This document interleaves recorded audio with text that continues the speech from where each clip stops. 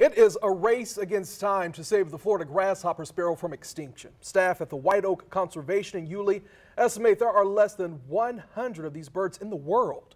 First Coast News reporter Juliette Dreyer went out to the conservation today to see the front line of the fight to save the grasshopper sparrow.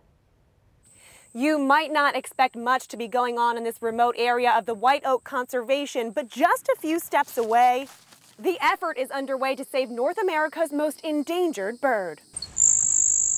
The song of the Florida grasshopper sparrow spreads through a quiet section of the White Oak Conservation. But it's a song in danger of going silent. In risk of extinction, basically. Andrew Schumann is part of the team working on captive breeding of the Florida grasshopper sparrow. The goal? Build up the population to ultimately release back into the wild. There's less than 40 singing males, I believe, in the world now. So if you assume equal sex ratio, less than 100 birds. The dwindling number, Schumann says, is attributed to the loss of their natural environment. The sparrows require specific conditions to begin with, open grassy areas that have been burned. Within a couple of years, they stop using it if it's not burned. And much of what was there to begin with has been converted to pasture or developed.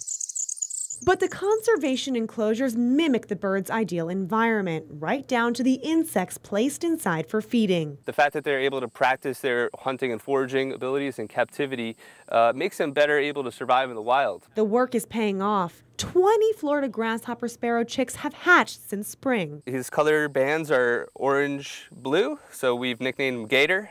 Each hatch brings new hope that the bird can not only survive, but one day thrive again out in the wild. I think that's a really positive thing, and it gives hope to all of us that we will eventually be successful in recovering this species. In Yulee, Juliette Dreyer, First Coast News.